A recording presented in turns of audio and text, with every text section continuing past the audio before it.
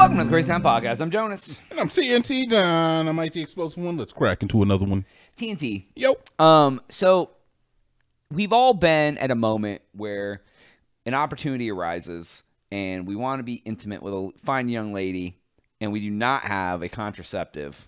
We do not have a prophylactic. We do not have a Jimmy hat. We do not have a raincoat for the Johnson. All right. So what do you do? What do you do? Like you've heard the story of like, oh, go get a sandwich baggie and put a whatever. You've heard. No, you just hit it raw, right? Oh, is that what happens? Yeah. I mean, Is that not what you do? I mean, You just don't smash it raw? no. Have you ever smashed raw before, Jonas? Ever? I mean, I was married, so yeah. I don't know. You might have been in one of those marriages. One of those marriages. One of those protected sex marriages. I did all of my part to prevent having a baby I didn't want. Where everyone else I know, except for present company included, had a baby.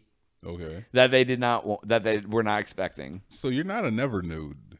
A never nude? No, I don't wear jean shorts under my pants. Oh, you do what I was talking Absolutely, about. I've seen Arrested Development. Oh! I love that show. Okay, We'll get into that in a second. But it's a real thing too, by the way. Never nudes are. Where they wear jean shorts all the time? People who just feel uncomfortable being nude, yeah. Yeah, I mean, hey. So But yeah, go ahead. there was a couple, and they didn't have a condom, so they decided the proper way to do it was to seal the tip of his penis with adhesive. So it's like super glued it shut? I don't remember what they used. Bondo or something, maybe? Solder? Not solder. I'm sorry, Joe. I just gave myself sympathy pains. It went from my feet to my torso. Oh. And I guess he died from it because he fell unconscious. They said a friend found him unconscious in the shrubs the day after he checked into the hotel, and then he was taken to the hospital where his condition deteriorated quickly. How do you die? He got poisoned from it. What do you mean you got poisoned? He used some sort of adhesive that seeped into his bloodstream and killed him. Okay, so for the uninitiated at home, we have a thing called mucous membranes, and they provide some of the easiest ways for things to enter. Well, that's our how body. STDs pass so easy because it's all mucous membrane. Yeah, the related. easiest ways for any pathogen to enter the body, as well as medication, is through a mucous membrane. That would be your mouth, nose, Tip of the anus, tip of penis, any place that basically leads directly into your body. So yeah, that sucks. So he got poisoning. Essentially, yeah. My man's got dick poisoning.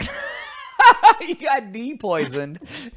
So it says here, since they did not have any protection, they decided to apply the adhesive on his private parts to ensure that she does not get pregnant. Second quote, they were carrying the adhesive as they occasionally used it with whitener to inhale the mixture for a kick. So they were... Brother, come on, man. They were huffers. Stop it. Stop it. We ain't gonna sit up here and say he died from dick poisoning when he was huffing the same shit.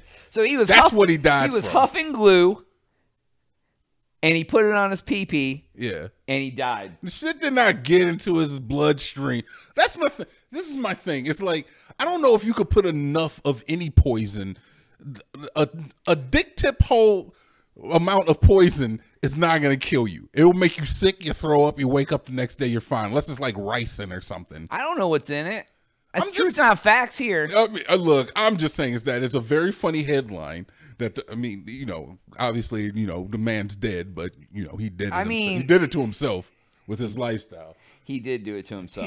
Because I would never put adhesive on the tip of my dick. I don't care who you are, lady.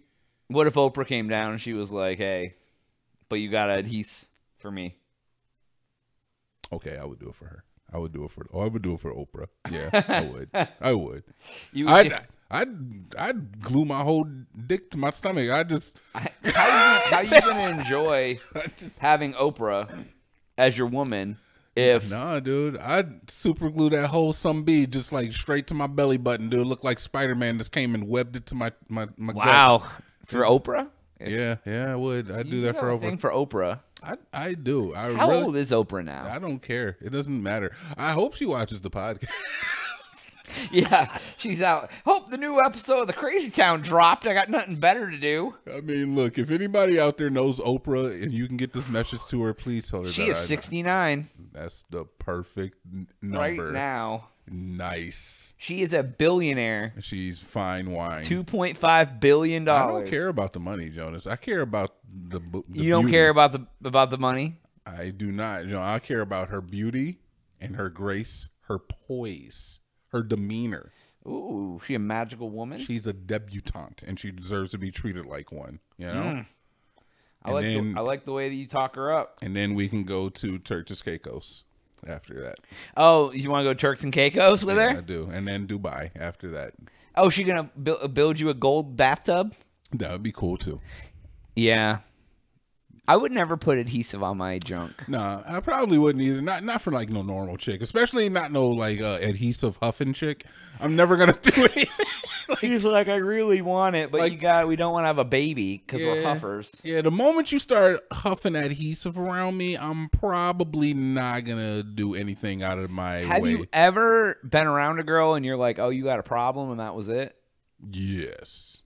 Yeah. Yeah. Can you tell the story without not being too like identifiable? Yeah. I mean, it's just gonna seem like Dynamite's lying or being weird or just being like unnecessarily crass. But I did encounter a girl with a sexual addiction, and it was pretty crazy. I was just like, okay, it's a little too much.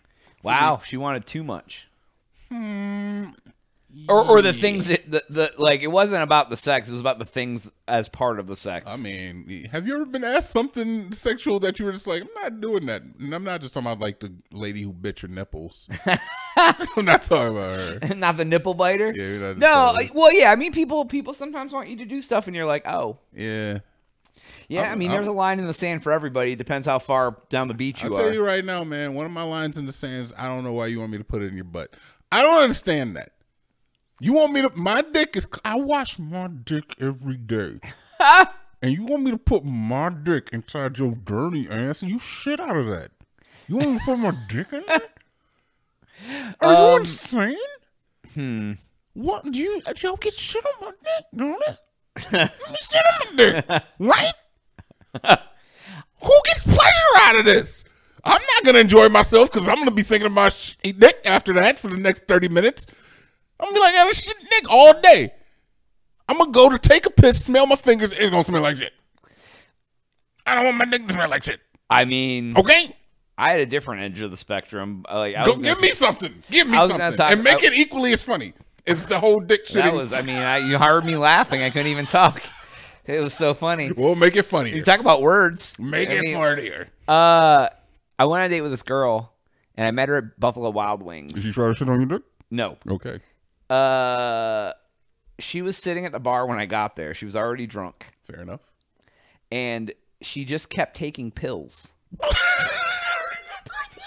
And then she was like, "You want some of these?" And I was like, Want some of these? and I was like, "No, I'm good." You didn't ask what they were? Fuck no. I need to know what they are.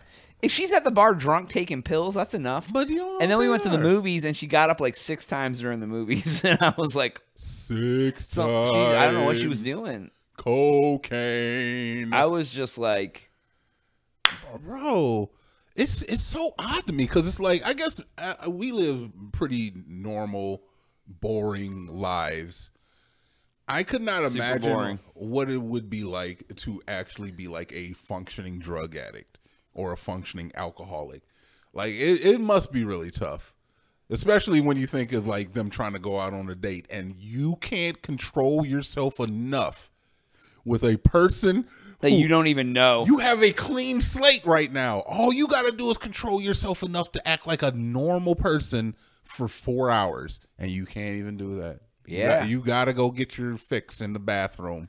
Yeah, like, I mean, I used to smoke cigarettes, so I mean, I guess like I know the addiction. I mean, just the thing about like, oh my god, I gotta go have a cigarette, or like I gotta stop the car and go have a cigarette. I gotta stop work and go have a cigarette. Like, and that was bad enough. And that's not crack or meth or alcohol or sex or like whatever. Yeah, I still feel like it's a little bit different because like a smoker, you don't give a smoker a cigarette, they get mad a little bit. And then like it's cool because the cigarette's always going to be available, but with like alcohol and drugs, it's like one, they're not always available, and two, that anger tends to just be a little bit more extreme. Oh, it explodes, yeah, man. It's wild. With drugs and like and alcohol. Get help if you need it. Go to crazytown.com for Jonas. TNT. We out.